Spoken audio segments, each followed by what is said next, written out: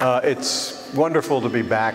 Every summer we still manage to get here, and it's just wonderful to see so many friends. And thank you for turning out. I have to say that I really hope you'll all turn out next week at exactly the same time to hear the second part of this presentation, because I'm competent only to present the first part, and you have a real treat in store with Peter next week. I also want to apologize for the title, which is a little bit misleading. As Gloria said, this is really about the political economy of the United States over the last 40 or 45 years. Mine is an historical overview that attempts to explain how we got from where we were 45 or 50 years ago to where we are today. Peter's then going to talk about what today looks like and how the economy has evolved over this period of time. So Jay Gerber was kind enough to point out to me that I should not be talking about the end of the Trump presidency because in fact that is only wishful thinking on my part. I'm not speaking for any of you. These two talks, mine on politics and Peter's on economics, explore the evolution of the American political economy over the last 45 years, roughly, from the latter Carter administration of 1978-1980 to the present day. It's a period characterized by what has been called neoliberalism, which refers to market-oriented reform policies such as eliminating price controls, deregulating capital markets, lowering trade barriers, and reducing state influence in the economy, especially through privatization and austerity. In that sense, liberalization, the term liberal derives really from the European meaning of the term, which is laissez-faire, as opposed to the American corruption, which means progressive. So keep that in mind. Deregulation began during the Carter administration, but full-blown neoliberal economic policy awaited the onset of the Reagan administration in 1981. And while it was administered with varying degrees of intensity over the next 40 years, depending on whether the White House was in Republican or Democratic hands, it basically held sway until the Biden administration in 2021. Some would argue that even today, neoliberalism is exercising a strong influence on economic policy. The neoliberal era has not been a completely unique American phenomenon. It's been a major feature of policy across virtually the entire industrialized world. And in its international form, it has sometimes been known as Reagan-Thatcherism or the Washington Consensus. Its progenitor was the Austrian economist Friedrich Hayek, about whom you will hear more next week from Peter. But its most famous American proponent was the late Milton Friedman and his colleagues in what is known as the Chicago School of Economics. Neoliberal thought was also strongly promoted by virtually every prestigious business school in the United States and Europe, and by economists at such powerful institutions as the World Bank and the International Monetary Fund. Peter will speak about how neoliberalism manifested itself in economic policies, particularly but not exclusively in the United States, and what the consequences of these policies have been in terms of economic growth and its distribution, among other outcomes. My contribution today will be to identify the political origins and manifestations of neoliberalism and to show how the resulting economic outcomes have affected our politics today and may help to determine their course in the future. Although one could pick any number of historical antecedents, I've picked the Kennedy assassination as the starting point. The post-war golden age of American prosperity and global domination was arguably at its peak, notwithstanding the Cold War. Kennedy's sudden violent death was a shock from which it took the country a very long time to recover. One consequence of the shock was the triumph of Lyndon Johnson, riding the crest of a wave of sympathy for the slain young president, and thus able to vanquish the conservative Barry Goldwater and push through heretofore impossibly progressive civil rights and social legislation, his Great Society agenda. But Johnson made two mistakes. One was believing that the progressive euphoria would last, and the second was pursuing an impossible military victory in Vietnam.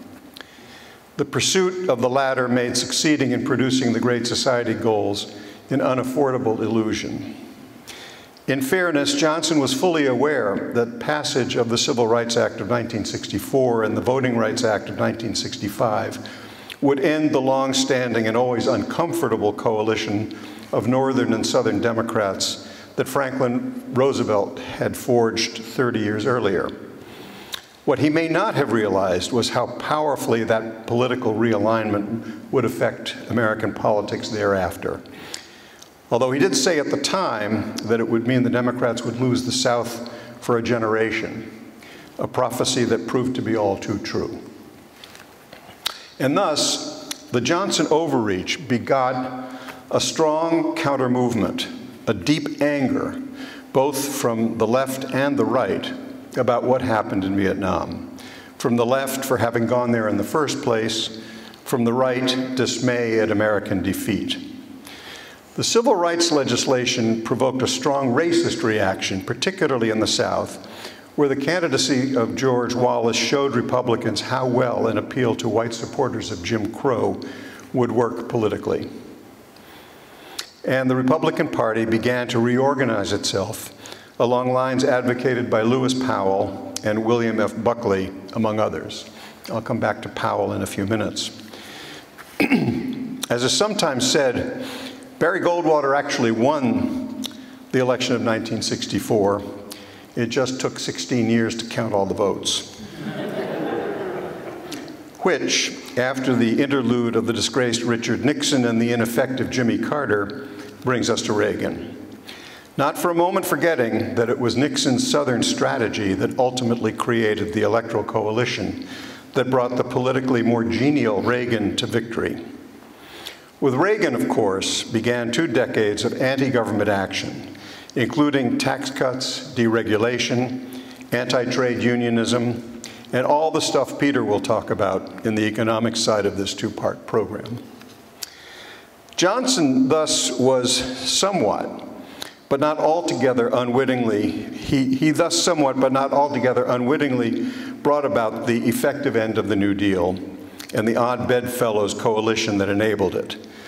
And the country has never returned to the progressivism it gave rise to or the prosperity it helped to engender.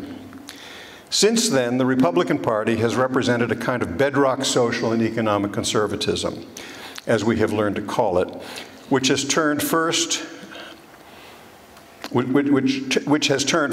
Newt Gingrich and latterly with Donald Trump into a dystopian populism now bordering on authoritarianism. Meanwhile, thanks to Bill Clinton and then Barack Obama, the Democrats turned republicanism into the Democrats turned into republicanism light, a latter-day version of the party of Dwight Eisenhower and Nelson Rockefeller. That, in my view, is how dramatically the political spectrum shifted between 1964 and 2008. When I was a graduate student almost 60 years ago, I was taught that politics can be defined as, quote, the authoritative allocation of values. I thought then, and I think now, that this was both a hard to understand and curiously bloodless definition.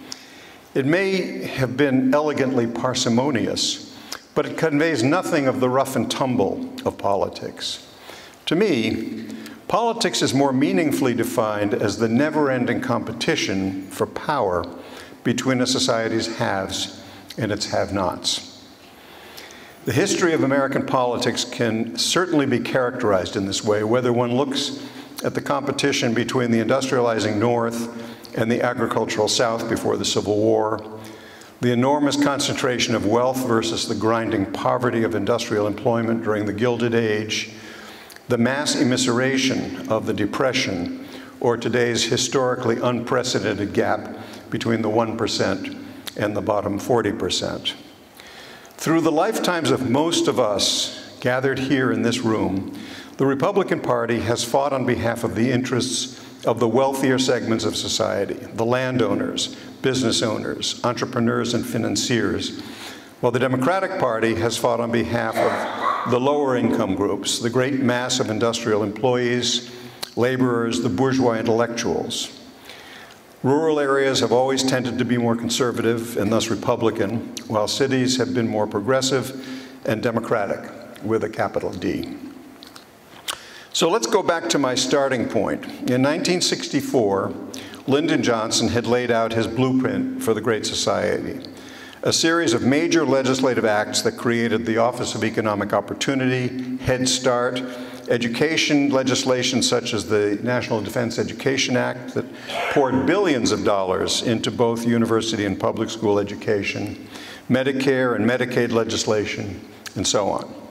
It represented an enormous pouring of public financial resources into an attempt to ameliorate what Democrats saw as the deepest problem of our society, most especially the seemingly intractable and to Democrats unacceptable persistence of widespread poverty among African Americans in many of our cities and among whites in such rural pockets as Appalachia and throughout the rural South.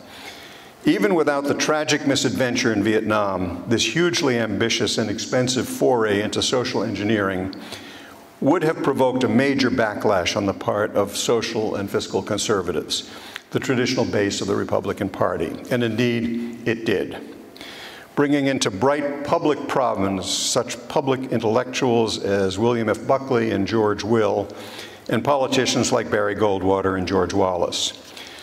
It's an interesting question how long it would have taken for Johnson's star to fall had it not been for Vietnam. But because of Vietnam, it fell precipitously, so that by 1968, with the country in the midst of something approaching political chaos, Johnson withdrew from the fray, and Richard Nixon emerged as president. Had it not been for Vietnam, Johnson might have had a chance of accomplishing his dream of bringing Roosevelt's New Deal to full fruition. But the economic and political costs of the Vietnam War made that impossible and enabled the Republicans to regain the White House, if not Congress and the Supreme Court at that time. Nixon won the 1968 election with two strategies. The first was his promise to end the Vietnam War quickly and decisively. The second was the so-called Southern strategy, Nixon's appeal to Southern voters to abandon the Democratic Party, which had pushed on them the hated civil and voting rights legislation, precisely the actions that ended the Jim Crow era that had enabled the Southern wing of the Democratic Party to exist for as long as it did. The Southern strategy proved to be the decisive one because it brought about exactly the political realignment that Johnson had prophesied. We have been living with the consequences of this political realignment ever since, and to my mind, it does more to explain the political economy of the past 40 years than any other factor, although certainly not to the exclusion of other factors, as we shall see. The election of 1968 was certainly a watershed event in American history, and indeed, 1968 was an altogether pivotal year. Everybody in this room remembers that. The Watergate scandal ended the Nixon administration rather abruptly, but it didn't change the underlying tectonic changes occurring in the electorate. It did enable the otherwise unlikely interregnum of Jimmy Carter's 4 years, his failed presidency, and bad luck. I'm referring to the gasoline crisis, to stagflation, and to the Iran hostage crisis. And it made a swing back to a Republican president more or less inevitable. Following on the heels of the Vietnam debacle, the Watergate scandal reinforced a deepening mistrust of government. Carter capitalized on that mistrust by running against the Washington bureaucracy as an outsider, untainted by the Capitol's jaded ways. Another outsider on the left was Ralph Nader, whose crusade against the establishment, both in business and government, helped to further establish a national anti-establishment, anti-Washington atmosphere that was ripe for a new face and a new strong message. And here came Ronald Reagan, a cheerful, amiable warrior, the antithesis of the brooding, glowering Nixon, and an optimistic flag bearer for a resurgent Republican Party. Reagan was not the intellectual leader of this resurgence. Several others, including Lewis Powell, can claim that designation. Powell, who at the time was a lawyer in private practice in Richmond, Virginia, he was soon thereafter appointed by Nixon an Associate Justice of the Supreme Court, wrote a now famous memorandum at the behest of the U.S. Chamber of Commerce in 1971, entitled, quote, "Attack on the American Free Enterprise System," unquote. The Powell Memorandum became the blueprint for the rise of the American conservative movement and the formation of a network of influential right-wing think tanks, foundations, and lobbying organizations such as the Heritage Foundation, the Scaife, Olin, and Bradley Foundations, and the American Legislative Exchange Council. The Republican Party spent the 4 years of the Carter administration devising a strategy to move the country decisively away from democratic big government and into an era of laissez-faire capitalism, deregulation, low taxation, and a promised reduction of government spending. And Reagan's near landslide election in 1980 brought into government not only a cadre of officials determined to carry out this strategy, but also a host of new institutions that could reinforce in policy advice and public advocacy the Reagan agenda. What Hillary Clinton many years later called the vast right-wing conspiracy. In other words, the resurrection of Republican political dominance, dreamt about but almost never achieved since 1932, had at last been accomplished. The New Deal had finally been brought to its knees. It's hard to overstate the economic significance of the 12 Reagan-Bush years.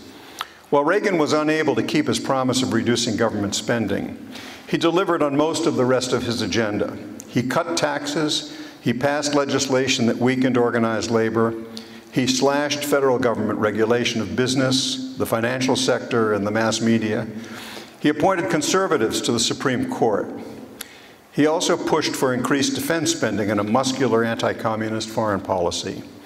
Politically, he did much to cement the Southern strategy, building an alliance with evangelical political leaders, religious leaders, to curtail abortion rights and support conservative religious values. But it was his economic policies that had the greatest long-term impact because of what they did to the distribution of income and wealth in America and how they affected our social structures.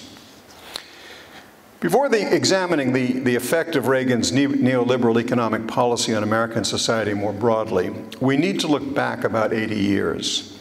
The New Deal legislation and that of the progressive era that predated it by a couple of decades was designed to respond to the deep-seated alienation that economic policies during first the Gilded Age and later the Roaring '20s caused. The period between 1890 and 1918 was arguably the most economically dynamic in U.S. history, as we began the rapid transition from a primarily agricultural to a thriving industrial nation. The rapid economic growth of that era was accompanied by an enormous gap between those who benefited from the transition and those it left behind, between owners and workers, and between fast-growing cities and the hinterland. This gap also produced a restiveness among the have-nots that became increasingly violent, including the assassination of President McKinley in 1901. Theodore Roosevelt, who succeeded to the presidency on McKinley's death, understood that there needed to be a substantial response to the anger and alienation he saw across the country. And the progressive movement was the result. Some of you may recall my talk on the progressive era 4 years ago in this room, when I asked, where is Teddy Roosevelt when we need him? After World War I, the Republicans regained control of government as voters tired of the activism of the Roosevelt, Taft, and Wilson presidencies.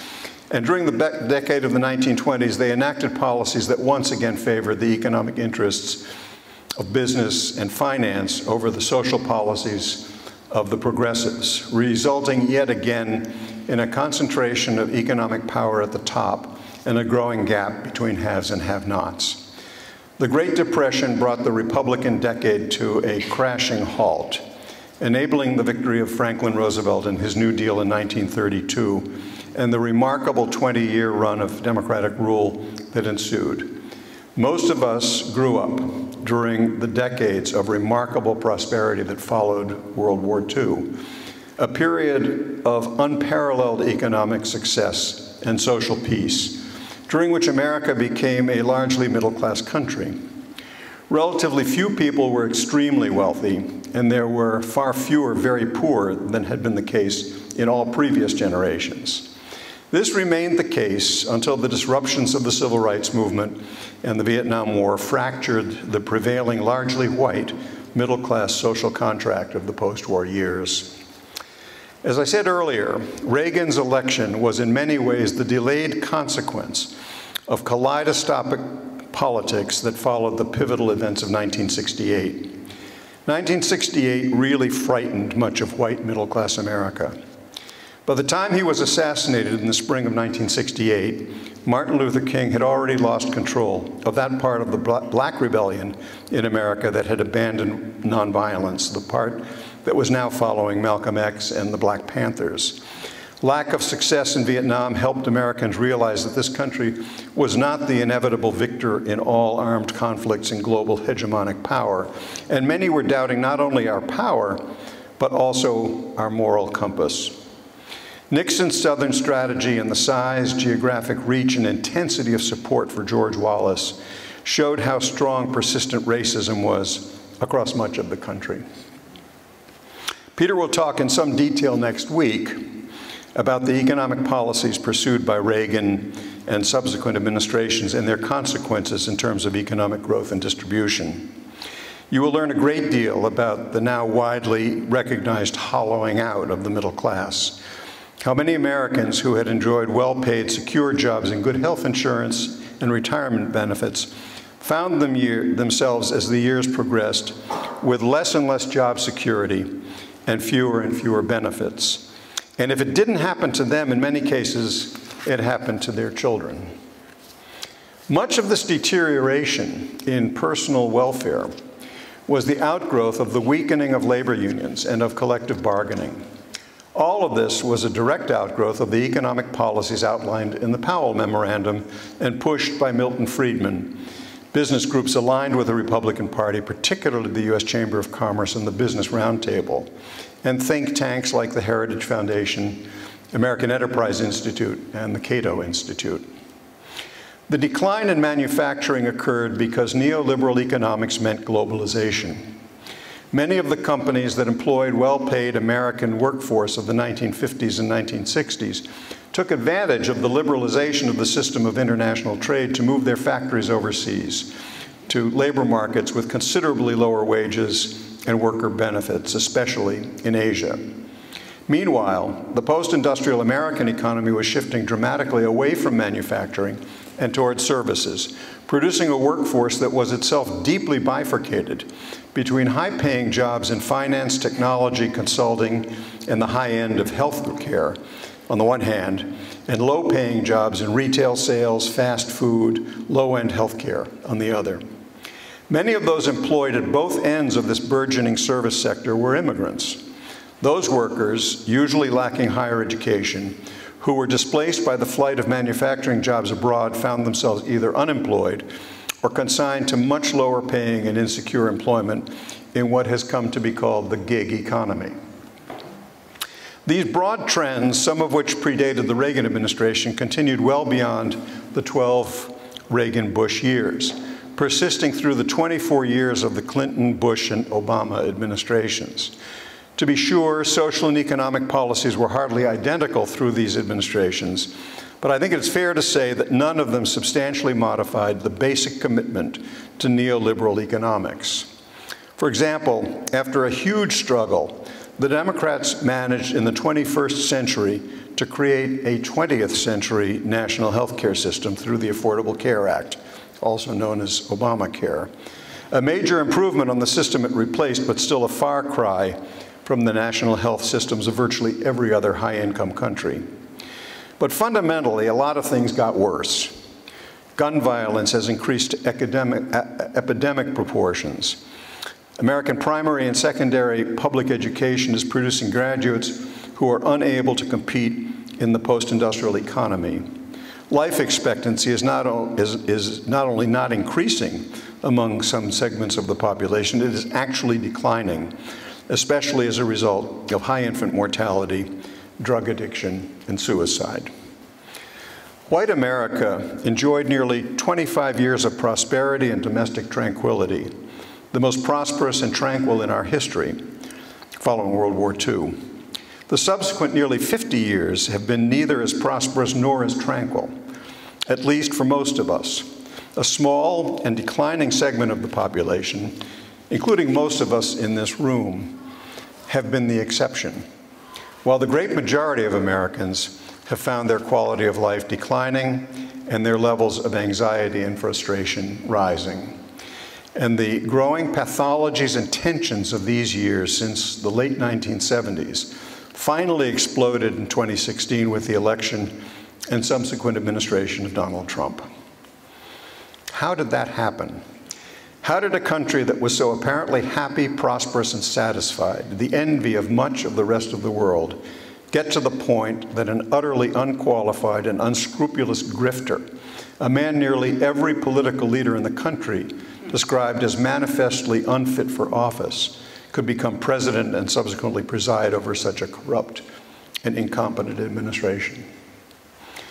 Trump's election was not only possible because by the time of the 2016 election, we were a country of two warring camps, as we remain today. Which brings me back to my earlier definition of politics, competition between the haves and the have-nots. I think that 40 years after the Reagan administration, the Reagan Revolution, America has become almost a two-class society. Those who, as a consequence of personal wealth and higher education, could compete successfully in the post-industrial economy, and those who, by virtue of their declining relative wealth and lack of higher education, felt largely excluded from successful participation in that economy. By 2016, the former largely voted for the Democratic Party and were, to a very considerable degree, resented, even despised, by the less fortunate, those Hillary Clinton described in, for her, catastrophically inept phrase, the deplorables.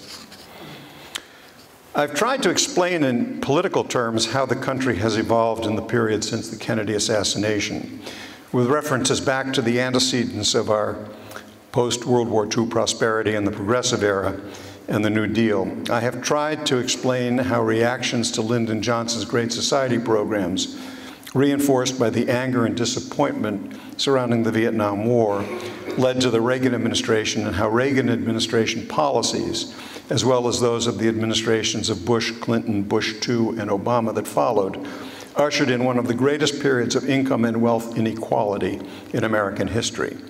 That enormous inequality, I believe, has a great deal to do with the growth of widespread resentment and anger among those left behind in America's post-industrial economy.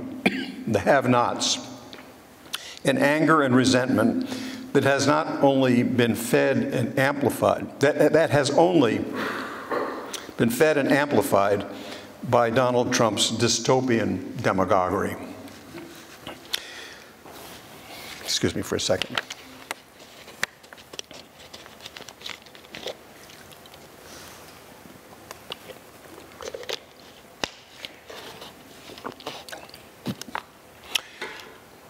Peter is going to explain in detail both how this inequality came about and its economic consequences.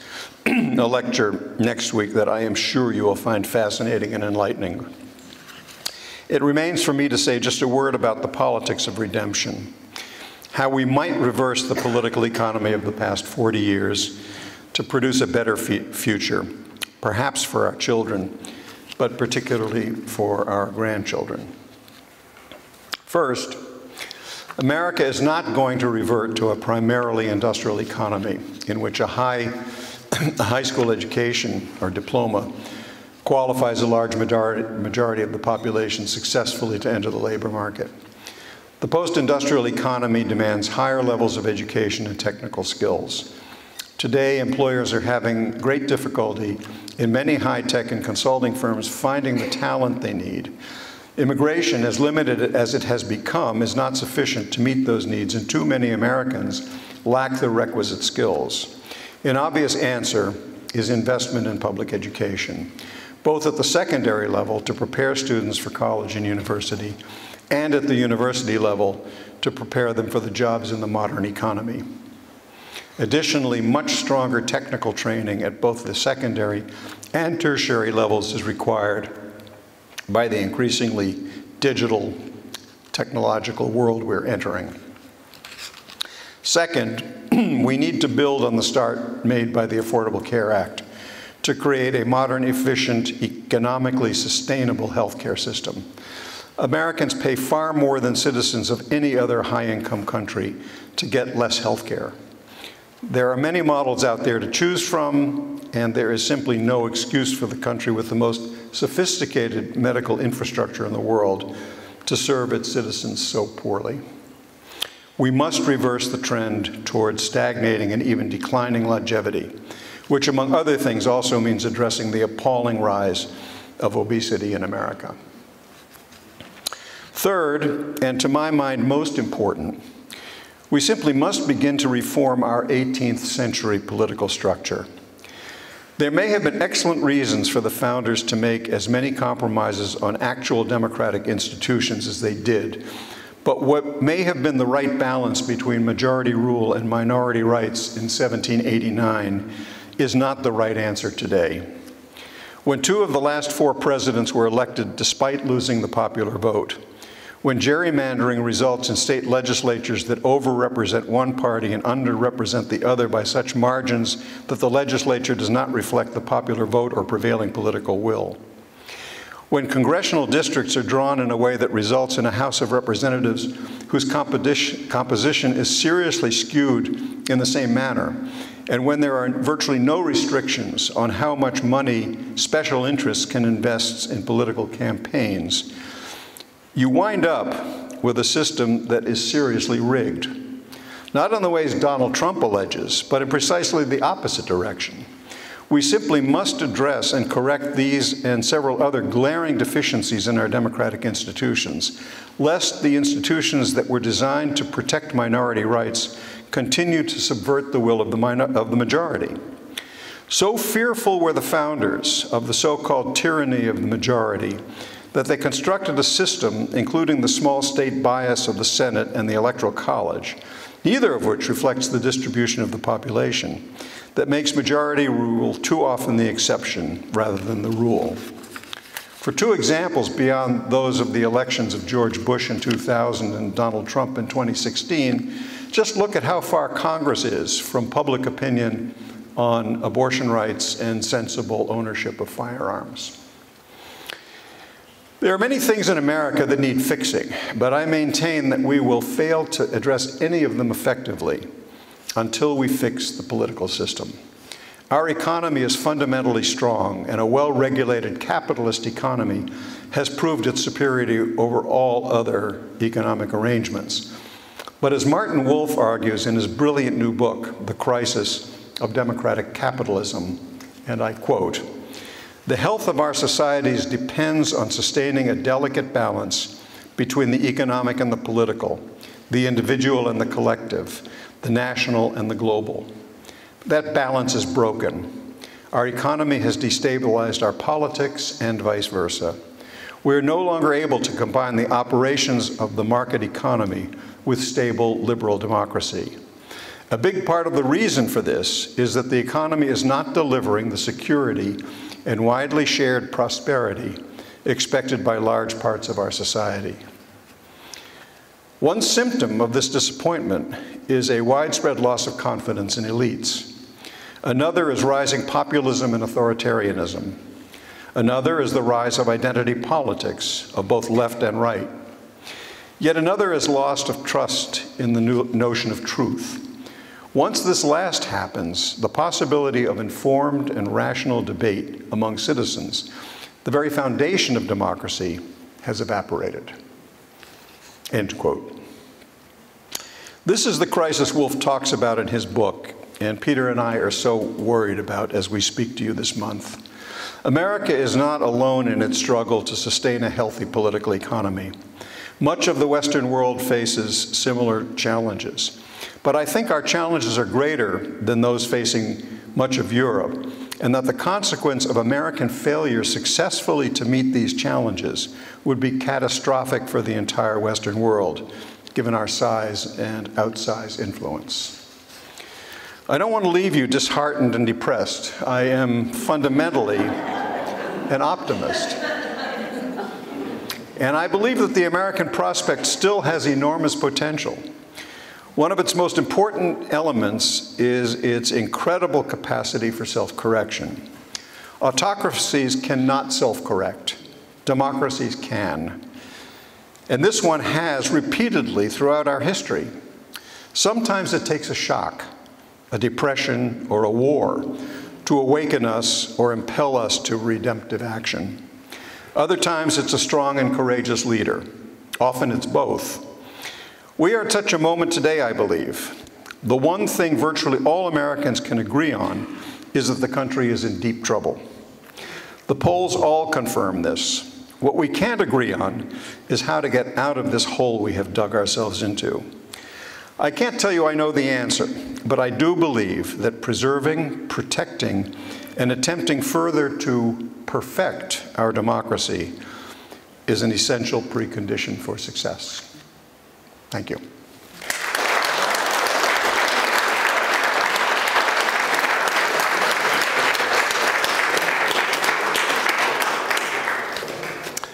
I'd love to take some questions, and I think that Liz and Gloria have a mic. So if you'll raise your hands and wait until one of them recognizes you, we can go from there. What a great education you gave to us, and thank you for that. I wanted to go back to your comments concerning the Chicago School and Milton Friedman, and how many of those policies were adapted by or used by the Republican Party for their agenda. How do you explain the phenomenon today where so much support for Trump has been through the hollow middle class that has been harmed by those policies and still continue to support the Republican Party and Trump today? And yet they still continue and will be continued to be harmed. The question was, I talked about the Chicago School and Milton Friedman and the impact they had on the economic policies that have led to such a wide-ranging discontent in the United States. Why is it then that that same Republican Party nominated Donald Trump, and the anger manifested by so many voters in voting for Trump occurred the way it did? Did I get that about right, Brian? Yes, and they're the group that's been harmed economically the most. Yeah, well, it's the famous question of what's the matter with Kansas? I mean, why do people so obviously vote contrary to their self-interest as they do? I think the answer is that they don't make the connection in their own minds between the economic policies pursued by the Republicans and the decline in their own economic well-being. To the extent that they did understand that, as they obviously did at the time that FDR was so overwhelmingly elected, I think it would be a different story. But I think the Republicans have been very effective in communicating in a way that blames the Democrats for much of the misery that much of the electorate experiences. Other questions? Yeah. Just follow up on that question. I was a little, just following up on that, I was a little surprised that you didn't suggest that the migration of some low-income, less educated white voters to the Republican Party reflects some of the social policies of the Democratic Party. I mean, isn't that an issue too? Yes, it is, and I'm glad you bring that up. I think that the excessive focus on identity politics on the part of the political left, and I did mention that, but I also said in the quote from Wolf that identity politics really was practiced by both sides. It was much more by the Democrats, and I do think that the Democrats in much of the social policy that they have advocated have pushed many middle class and middle of the road voters into the hands of the evangelical right. And yes, I think that's a very fair point. You know, I talk very much about how the economics has affected the politics of the day, and not so much about social policy. But in fact, on social policy, I think in the battle for people's minds, the Republicans have done a much more effective job.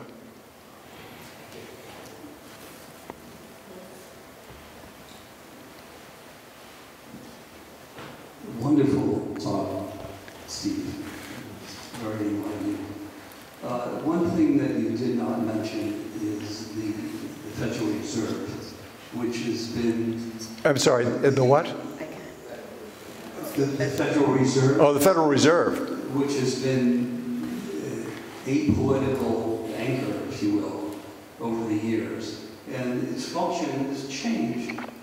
And it's really different now than it was, for instance, in Milton Friedman's day, where it was just focused on the money supply. In recent years, it's been focused on social issues, and even though it's been apolitical, it steered the course very constructively. Regardless of the political nonsense, I think, and regardless of who has been head of the Federal Reserve, including Powell, going back to Greenspan, you know, somehow the presidency has chosen people to head the Federal Reserve, regardless of their political views. Powell, who was appointed by Trump, and you know, it was somewhat surprising that Biden chose to keep him. Phil, is there a question in there? Yeah, the question.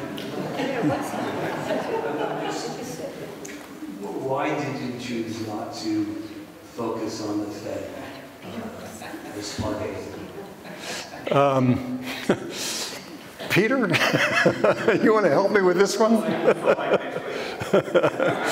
Yeah. Peter's suggestion is you come back next week and you'll hear about the role of the Fed. It's not my area of strength, Phil. By the way, I thought the talk was excellent. But I think of three places: California, Illinois, New York. Democratic states, very progressive. People are leaving those states in droves, going to Florida, Texas, the Carolinas. In fact, it's very difficult when I visit my son in North Carolina to hear a Southern accent. So they all sound like they're from New Jersey. Why do you think that is? That they're going more the states that are not as progressive? I don't think it has anything to do with politics. I think it has everything to do with economics. It's where the jobs are. Companies, I'm sorry, the question is, why are people leaving California, Illinois, and New York and moving to Texas and Florida and North Carolina?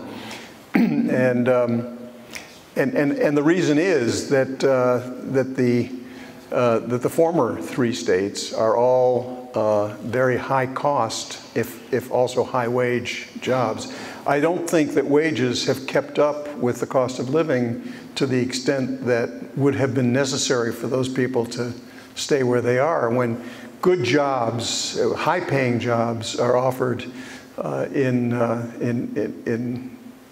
the other states, the migration to those states is natural. And you know, what I think is that the people who are migrating eventually are going to change the politics of those states to which they're moving, but it's taking time. We keep waiting for Texas to turn purple. We keep being told it's about to become purple, and it never quite gets there. Yeah. Steve, in my view, one of the big forces that affects our politics is the media, and the change of the media over the period we've been talking about, from basically a broadcast medium with 3 networks, all of whom were trying to attract as many viewers as possible, that studiously avoided any commentary one way or the other, to these sort of siloed media that we have now, which gets the biggest audience not in whatever their straight news program is, but opinion shows. Yeah. You know, to what extent do you think that's affected our politics, or do you think that politics is what's affected the media? I think it is our politics that created the circumstances in which that change has occurred. Reagan did away with the fairness doctrine. The fairness doctrine only applies only to television. It applies only to. Yeah, I know that. I know that. I know that. And I don't want to say that that the abandonment of the fairness doctrine is completely responsible for everything that's happened to the media. Social media happened without any reference to the fairness doctrine. But it is true that with the advent of right-wing talk radio in the 1980s, the political complexion of the country really began to change. I think that Rush Limbaugh and his and those who copied him and followed him have made an enormous difference in the formation of political attitudes. And I do think that that with deregulation of television broadcasting, that enabled the establishment through the cable system of alternative voices, particularly Fox News. It also has contributed in a very major way to the change in our politics.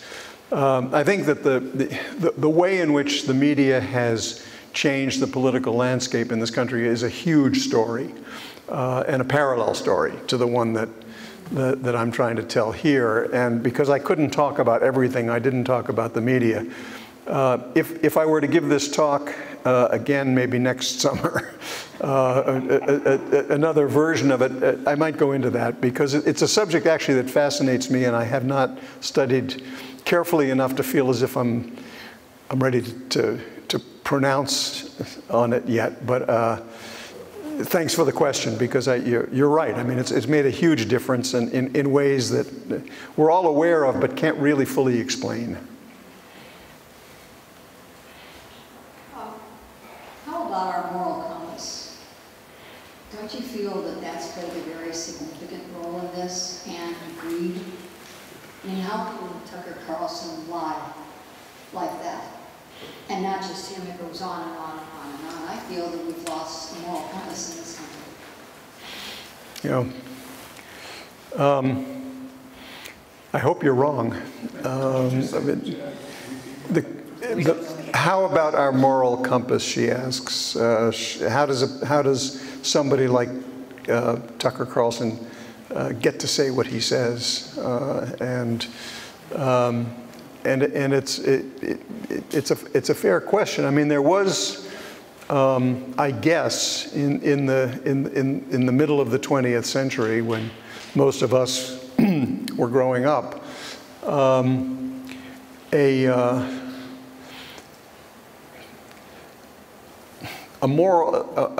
ethical and moral environment that would have made a presence like Tucker Carlson's almost unthinkable in broadcast journalism.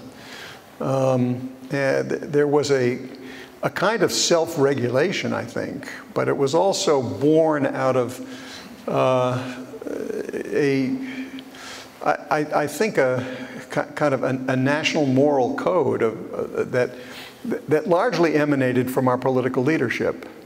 And I think that the political leadership in this country, not everyone by a long shot, but many of them are expounding views and taking liberties with sort of traditional ethical and moral positions that we find shocking today. Certainly would have found shocking 30 years ago. And you know, how that has happened, I mean, why it has happened, there's been a coarsening of the culture, I think, sort of across the board. There are things that are shown now in Hollywood movies and on network television that would have been unthinkable 30 years ago. And I think there has been a kind of libertarianism that has emerged that encourages that kind of extremism. So, as far as moral compass is concerned, I don't know, but I mean, we certainly are far less a church-going population than we were. Church attendance is way down from where it was, but that alone doesn't explain it. I mean, it isn't organized religion that gives us our moral grounding for the most part, but it is a political culture that has dramatically changed, I think, and I share your concern, and in fact, I wish I had asked myself the question you asked in thinking about this talk, because it really is in many ways a fundamental question.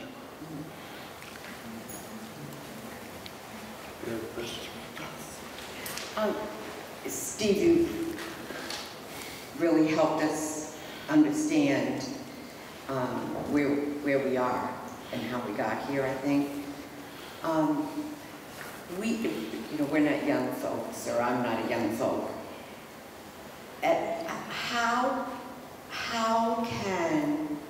What action or actions do you think would enable us to influence our grandchildren, our children, in conversing about this kind of affair that we find ourselves in? Did everybody hear the question? How should we be talking to our children and our grandchildren in order to help them overcome the political and social environment we find ourselves in today? It's the question we all ask ourselves all the time, and I think that in terms of the subject matter of my talk this afternoon, the teaching of civics in public school was a really important part of, and a lot of times we didn't even realize that what we were being taught was civics.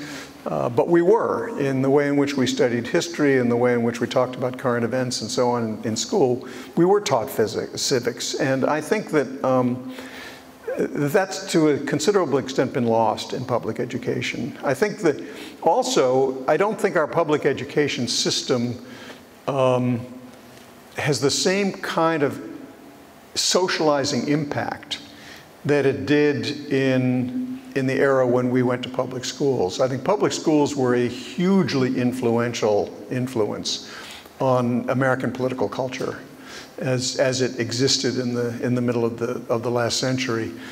And the deterioration of public education, and particularly the lack of attention to the teaching of civics and the teaching of the civic culture, has a lot to do with what has, the things that have gone wrong. So where would I start? I certainly would start with, and as I tried to suggest here, I mean, I think we have to rebuild our politics, but I think that rebuilding our system of primary, secondary, and tertiary education is where I would direct my attention. I mean, as a parent, as a grandparent, trying to do what we can to improve the capacity of our system to educate young people is where I would focus. I mean, it's sort of a cliche, but starting with young people and helping them find their moral compass, and helping them understand the difference between good and evil, etc. I mean, that's where I would start.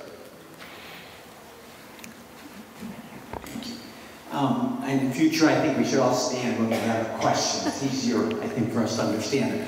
Thank you very much for a great conversation. I'm motivated now to come back and listen to Peter. Good. I would also love to hear your view of where does the operational effectiveness in our government, not the political effectiveness of our society, but the operational effectiveness in politics, and therefore in other major institutions like healthcare and public education, cause us to be in the situation we're in today. I'm a firm believer that we are challenged because of our size of our country and our view towards opportunity, but our healthcare system is broken. It needs to be fixed. Our entitlement programs are broken. They don't deliver the targeted results that we want them to effectively, cost effectively, not just efficiently. And that gives people tremendous concern about, can the government do what we need to have it done? Yeah. And that's a different conversation than the 2 points that you and Peter are giving us. And I'm not sure who the expert is, but there are a lot of people who have grown up in the operational bowels of everything we do and have views on what can be done to make these things operate better and deliver what is expected. It affects cost, it affects all these other things, and attitudes. But it'd be good to hear from you and Peter about, do you think that's a major, I believe it's a major contributor to our frustration and the frustration of our political systems. Yeah. I did try to address some of what you're suggesting, Rocco, with my comments about the growth in suspicion of and hostility toward government that I think to a considerable extent started with Vietnam and followed. I mean, when Jimmy Carter, a Democrat, won the White House by running against the government, running against Washington, he was sending a real signal about that it was a secret to political success is to run against the government. And Reagan, of course, did that in spades. And it became pretty much conventional wisdom that the route to political success was to berate the government or to to speak negatively about the government or to criticize the government or to make fun of government. When I was coming out of college, it was honorable to get a job in public service. In the generation that followed mine, nobody who graduated from a good college wanted to go anywhere near public service. They all wanted to go into finance or business. And you know, the business schools thrived, and the public service was, and in fact, I can tell you that as a public servant myself for 20 years, Congress consistently cut spending on government. We would get money for programs, but we couldn't get money to pay for good staff, or for training of people. So I think there was an anti-government mentality that developed in the second half of the 20th century. That really first demoralized and then demotivated a lot of the public service and created an environment in which people didn't expect the government to perform, and so it didn't. And so rebuilding a public service which actually works is a major undertaking, and I thank you for raising this, because it's, you know, when you say, well, what do we need to do in order to get back on track, I think building a competent public service is a very important part of the answer to that. And I think it impacts public education as much as anything else. And health. I mean, as you say, health and education for sure. Yeah.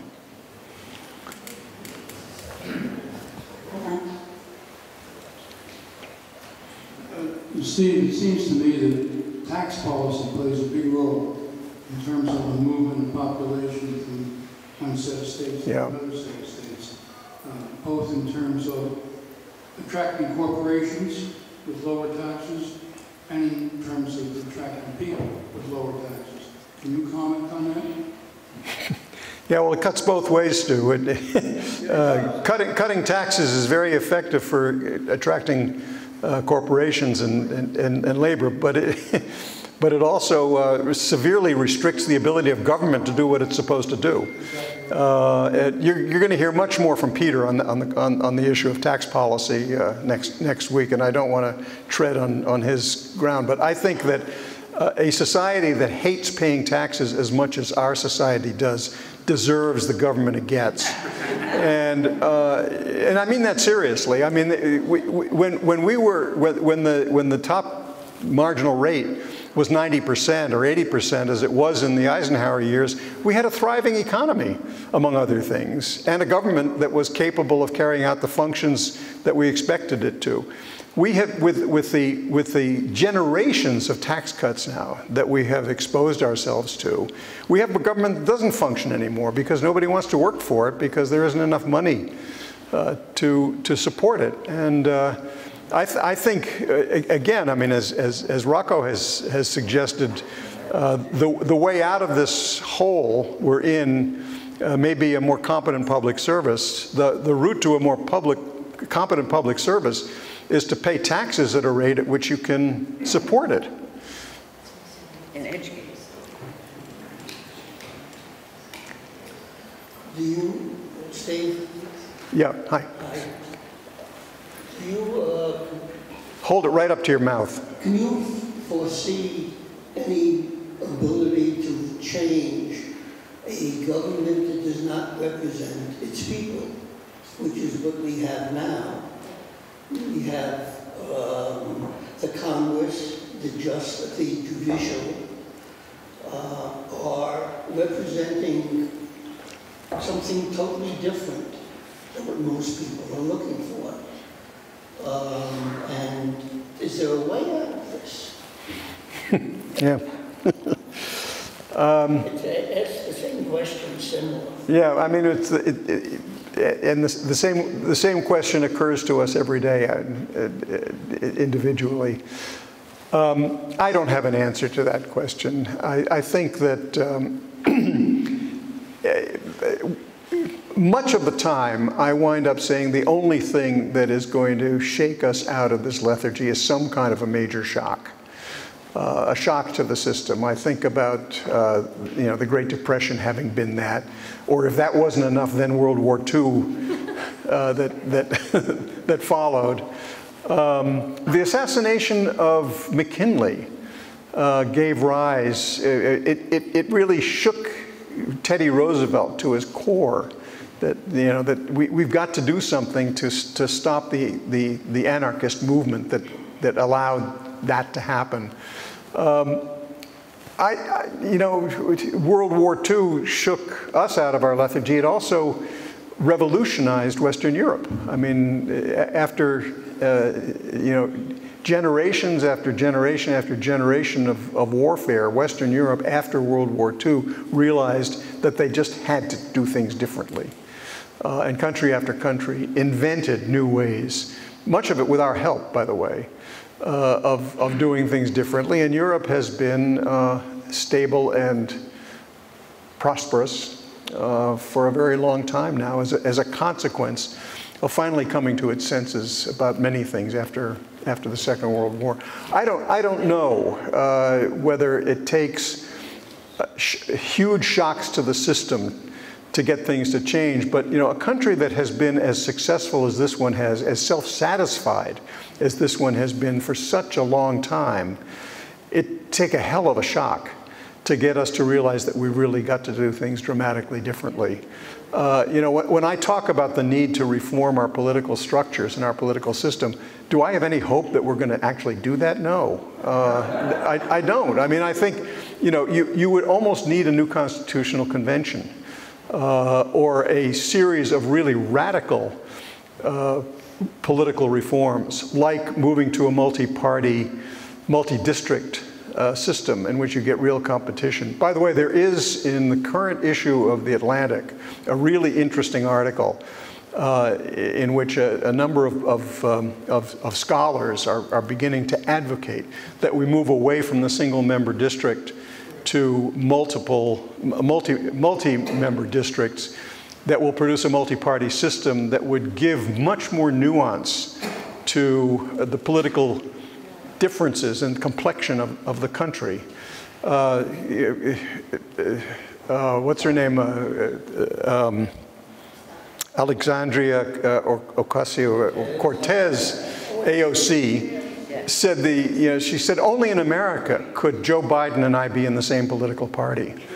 And there's a lot of truth in the fact that we force people into these enormous tents. Southern and Northern Democrats were the classic example of an unholy alliance. There's a lot to be said for parliamentary democracy and multi-party systems to lower the political pressure. I mean, I think that given the extent of polarization in this country today and the intensity of dislike of the other side that exists, having a release valve of the kind that multi-party districts represent would be one way. But are we ever going to get there? I mean, do we have any hope of getting there? I can't be optimistic. What would it take for us to realize that we have got to do something to reform this 1789 Constitution, to update it and upgrade it? I mean, we have by far the oldest existing Constitution in the world. There's no other country that's even close to us in the age and the rigidity of its political framework. And why don't we understand that a system devised for the society that existed in 1789 might not be perfect for the system that exists in 2023? So you talk about catastrophic events like McKinley's assassination or World War II, but wasn't 9/11? And what did not change as a result of that? Because isn't that the same category of, catastrophic event? I hoped so at the time. I really did. I thought, well, maybe this will do it. And then I thought, well, maybe 2008 and the economic crisis would do it. Obviously, they weren't big enough. In view of what you said before, considering the choices we might have, do you think a no-labels party could have any traction this time? God, I hope not. The question was, would a no-labels party have any traction at this point? No. Our system is not kindly to third parties. They always wither and die, and they die because of the structure of our electoral system. And that's why I talked about multipartism, because I think that if we had a multi-party arrangement, an arrangement in which 3 or 4 different parties could be competing for the same set of seats, we would relieve some of the pressure. But a no-labels party, I think, would have nothing but a deleterious effect.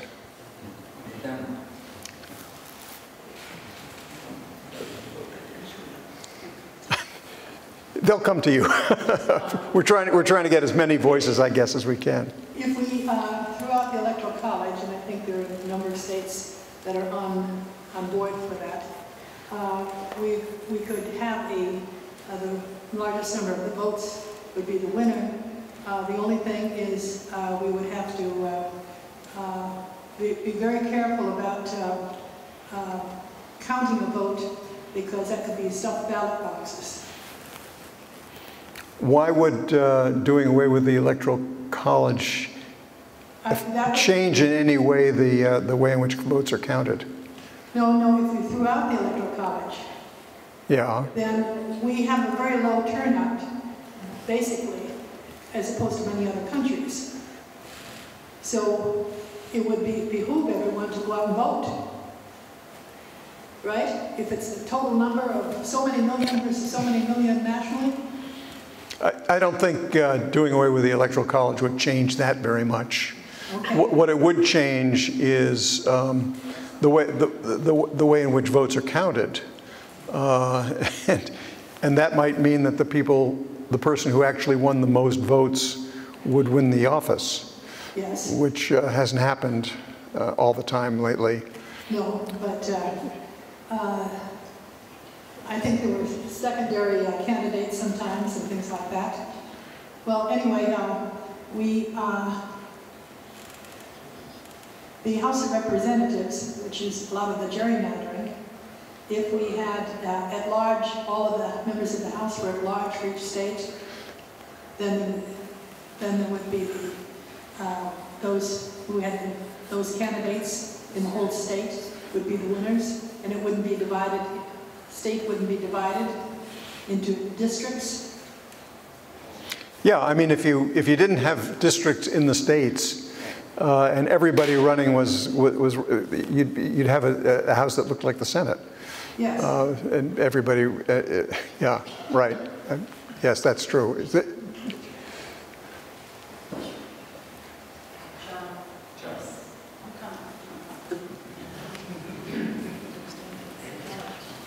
Could you expand a little bit on your aversion to the no-labels party or a party like that? You seem to be willing to have a shot, and if they prevented any candidate from getting the majority of the electoral votes that would go to the House, then that would be a shock. Generally speaking, third-party candidates have worked very much to the disadvantage of the Democrats. And I think about a no-labels candidacy in the current environment in those terms.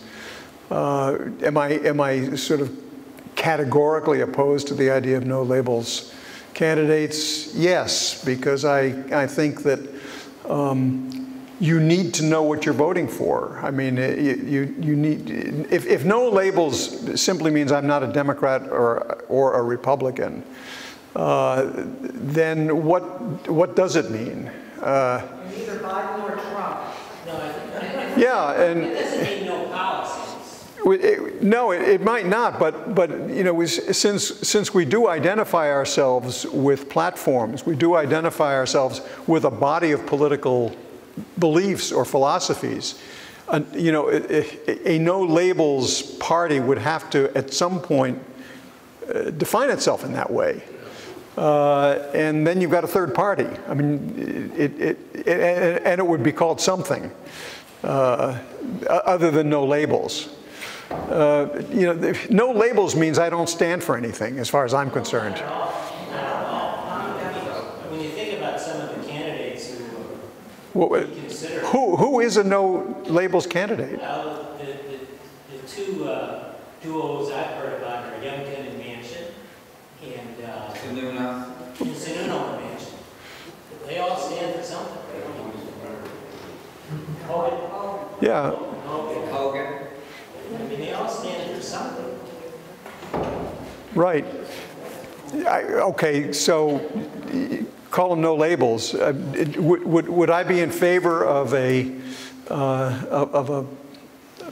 political movement that got behind a Manchin? No. A Youngkin? No. I actually don't see the point of it. Except to say we don't like either of these other guys.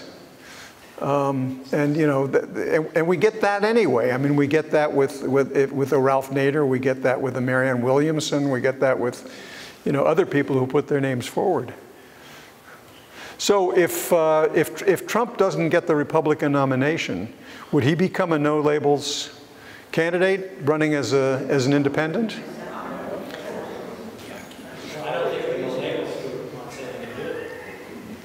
Yeah.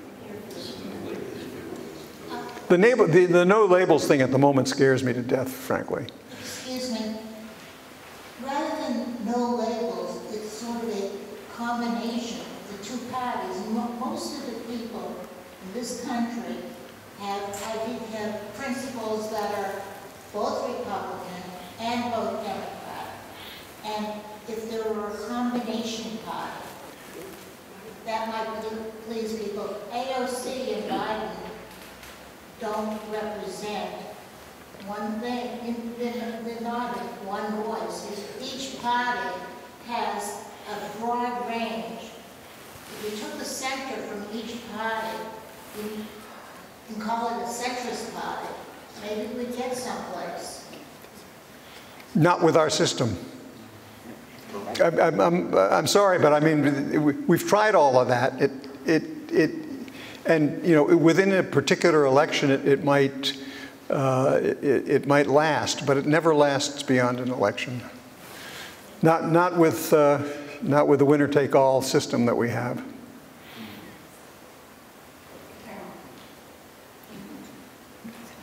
Do you see anyone on the political landscape that might make appropriate changes without a catastrophic event or a depression of any generation at this point? No.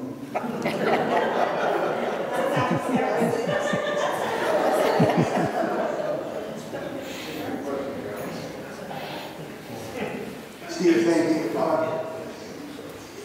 Might ranked choice voting get some of the benefit of the parliamentary and the third parties and all this? Yes. Into our system? Yeah, I think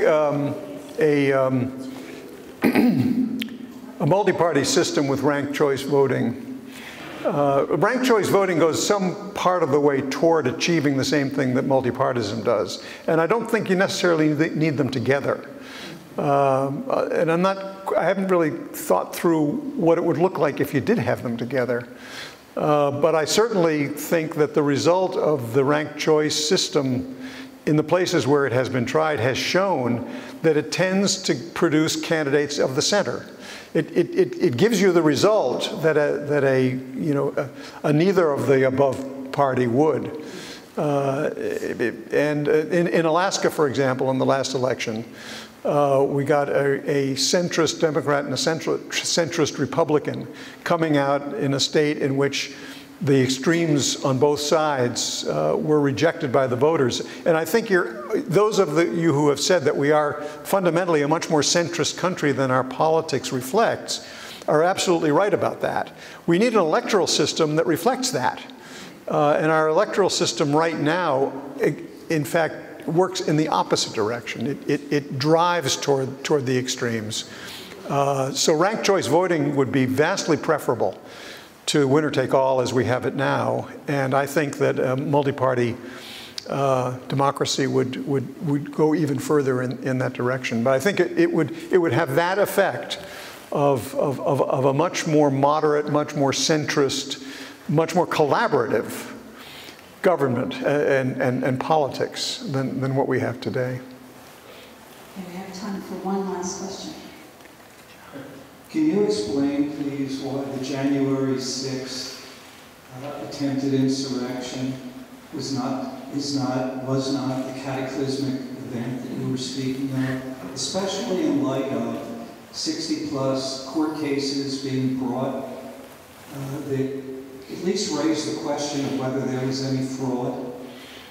And if the Republican Party cannot see what it is that has gone on in that attempt, how is it that anything can possibly change? Yeah, those are two very different questions. On the first one, I think the reason it wasn't a cataclysmic event is because it failed. Had it succeeded, it might have been the cataclysmic event that we're talking about. But because it failed, because the system held, the system worked in the final analysis. What lesson the Republicans should take away from the failed attempt?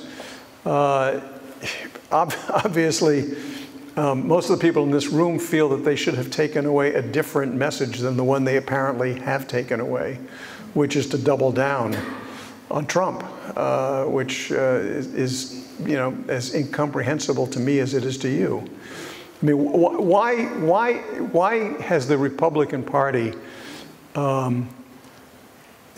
having seen the danger to the Republic that Trumpism represents, not turned its back on him and said, we need to go back to the kind of party we always have been? So many of us have thought at various moments, including the Trump candidacy to begin with, that the party would come to its senses and turn back to its traditional values, and it hasn't happened. And I think it hasn't happened in large part because of this issue that we've been talking about, that we have become so polarized, and the system actually rewards polarization. It doesn't work in the opposite direction. Thank you very much, Steve. Thanks.